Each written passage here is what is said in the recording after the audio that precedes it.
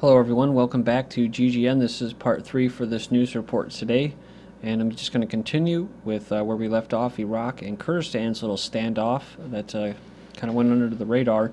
But it says here that a specialist from the Center for Energy Security Studies at USAK discussed the reasons and context of the escalation, stating that Prime Minister Maliki is trying to expand Baghdad's sovereignty at the expense of Kurdish autonomy for two main reasons. The first of which is the rent-sharing problem in Iraq, which is exacerbated by the blurred articles in the Iraqi constitution referring to who has control over energy resources in the region. So it says, similarly, Arbil takes unilateral steps and makes agreements with international companies at the expense of the Iraqi government, which disturbs Maliki. See, that's what I was talking about. When they're making deals, then they would, the central government didn't like that. Moreover, the undecided status of Kirkuk in Iraq makes the problem more complex because of having, I think they meant to say, vast oil and gas reserves. Then Iraq tensions rise as Syria crisis deepens. The crisis in Syria is threatening to rupture Iraq's precarious sectarian divide, which some say might reignite into civil war. They just had something recently where like almost 100 people got injured from bombs or killed too. So wedged between Syria's greatest ally, Iran, and the greatest foe, Turkey, with its own volatile ethnic makeup, oil riches, and fresh out of years of civil strife, Iraq is desperately clinging to a neutrality on the Syrian crisis. Fighters from across Iraq's Sunni Shiite Kurd communities have crossed from Iraq into Syria to assist their compatriots. Islamists or compatriots, or Sunni fighters from Iraq's Anbar province that are basically what? They're going in there with money, men, and weapons to take down Assad, to help carry out the Brookings Institute report and plan.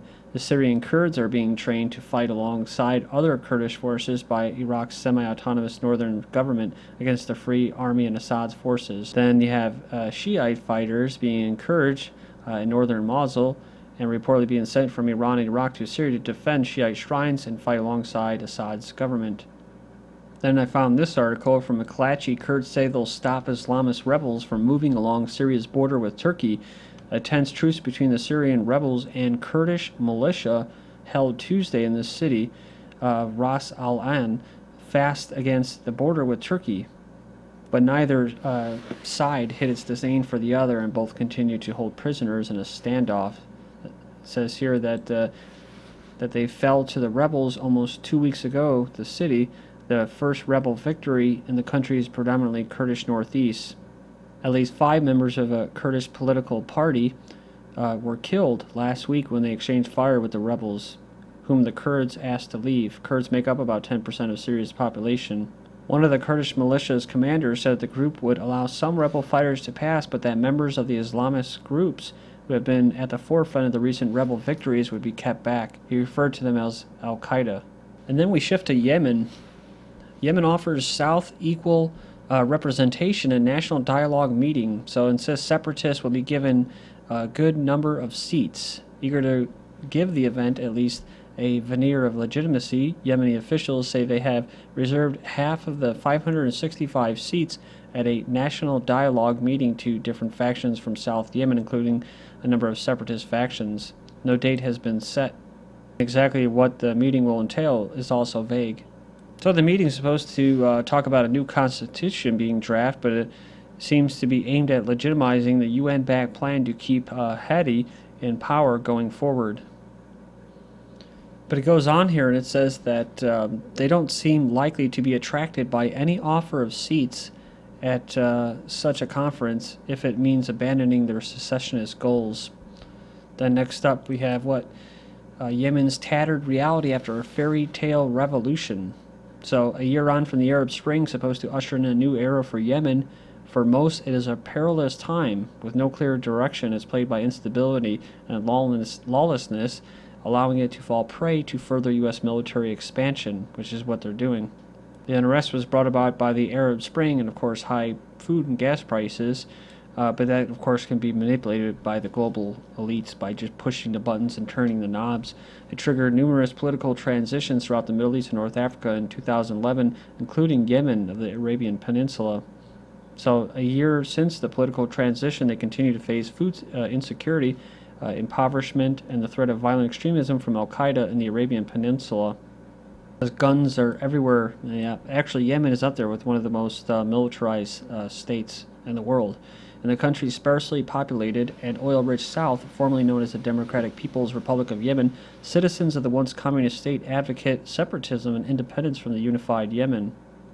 It says the United States has backed the new regime or administration and continues to implement a program of drone strikes in Yemen's rural areas despite reports of substantial civilian casualties. And here's some pictures of what's going on there. A little picture of the ex-leader Salih hanging kind of crooked like, and there's some guys just hanging out. Some more busted up buildings, kind of looks like Syria or Libya or other places. It says former President Salih remains a revered figure among many of the poor and merchant classes. So, yeah, check that out. Business is doing well. Yemen's derelict Ministry of Industry and Trade in ruins following the Arab Spring. Something that's interesting, I'm just learning now, the sale of khat, an amphetamine-like stimulant and appetite suppressant, is the backbone of Yemen's economy. Users often chew leaves until their cheeks become inflamed. The U.S. buys Yemen a fleet of spy planes for growing shadow war. I've covered this in the last couple of years, actually since I started GGN back in, 2009, 2010, about how the U.S. basically, is the backbone of Yemen. It's kind of interesting, though. I never really thought about it until now that the U.S. had a lot of money invested in Yemen as far as security and all that prior to the Arab Spring, and now they're just funneling more and more and more in there. So, it says it's not enough for Yemen skies to fill up armed with drones. Now the Pentagon wants to buy its Yemeni ally small piloted spy planes. It's a sign that the U.S. is upgrading its hardware it gives the Yemen military and digging in for a long shadow war. The shadow war means that you're not going to see it on Fox News every day. Breaking news: some poor bastard in Yemen just had his brains and his body blown to pieces in the name of fighting the war on terror. Now, see, it's a shadow war. You're not going to hear about that every day. All the drone strikes in Somalia too, or Pakistan. Familia, neighbors of Yemeni killed by U.S. drone wonder why he wasn't taken alive. So this guy is standing next to a building pockmarked by damage from the drone strike that killed his brother, who's targeted for his alleged ties to Al-Qaeda. So this Ammar was just one of more than 50 American airstrikes believed to have taken place in Yemen so far this year. Unlike the usual post-strike conjecture, however, this one has unleashed a flurry of speculation about why a well-known figure in his town was targeted in such a violent, anonymous way. It goes on here and it says that it's nearly inconceivable to imagine that he could not have been taken into custody, a Yemeni political analyst says. The residents say that he could have been captured easily. The CIA and the U.S., whose drone launched the missile that killed, declined to comment. Here's U.S. drones in Yemen. The number of U.S. drone strikes in Yemen has spiked in 2012. I look at the trend from 2009 to 2010, 5 drone strikes. 2011, 17 drone strikes. In 2012, 54 drone strikes.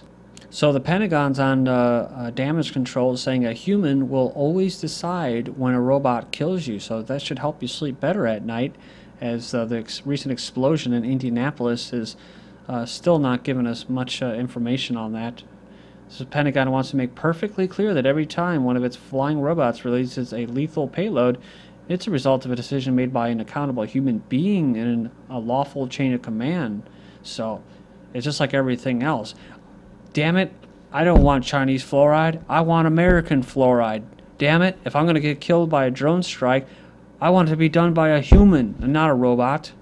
Saudi diplomat shot dead in Yemen capital Sanaa. Says here him and his bodyguard have been shot dead in the capital. They opened fire in the diplomat's car, causing it to flip over. The gunmen were said to have been dressed as members of the security services. Sounds like a professional hit job to me. Next up, we have Ethiopia to help Somalia to create federal system of government. So it sounds nice, right? Says that Somalia says currently it is in the process of empowering its citizens to understand federalism and to appreciate it. So I don't know how you guys are appreciating and loving federalism here in the United States.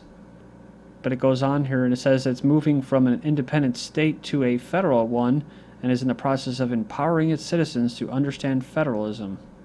Let's not forget, CIA takes over as Ethiopian regime crumbles. Let's not also forget that this Sanaa actually died of suspicious circumstances recently. The Ethiopian prime minister, who's now dead, is turning more and more to the CIA for making his government's critical decisions as the foundation of his regime crumbles. Blackwater founder Erik Prince seeks Asian investors for South Sudan defense project. The former leading U.S. Defense contractor has selected South Sudan as his next market. He sees it as part of an emerging market in Africa, saying, "We are the search radar for the Asian investors in Africa. It is the most unexplored part of the world, and I think China has seen a lot of promise in Africa."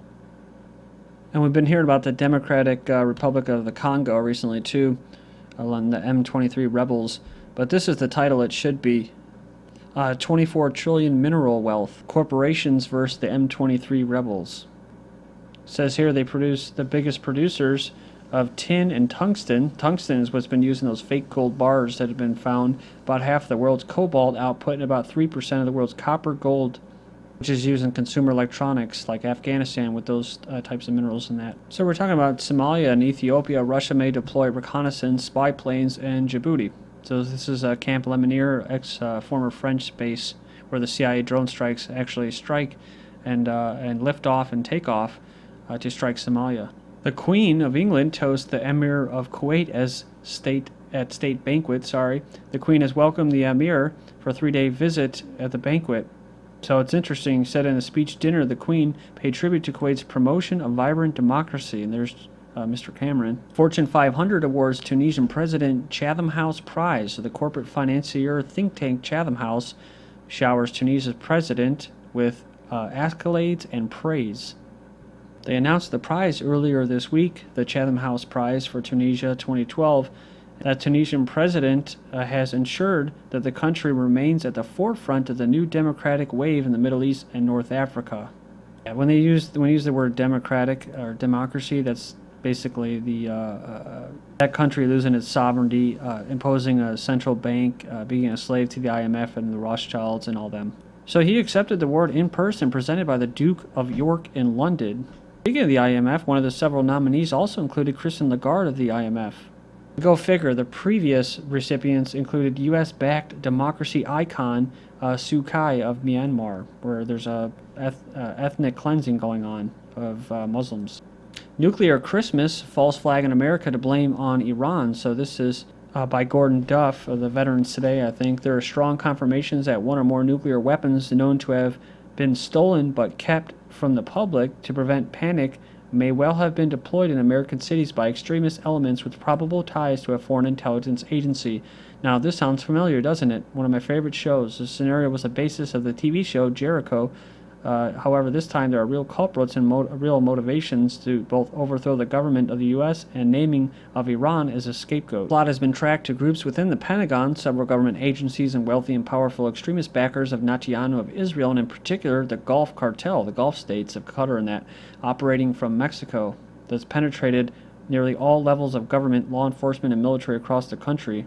Using surprisingly direct language, President Obama has officially confirmed this conspiracy 6 days ago on his official website, issuing a warning about government insiders who are planning to violent acts against the government and the nation. Go in there and check out the rest. Keep moving. Is Pakistan's paranoia pushing it into nuclear war with India? Well, Pakistan just recently test-fired a nuclear-capable missile.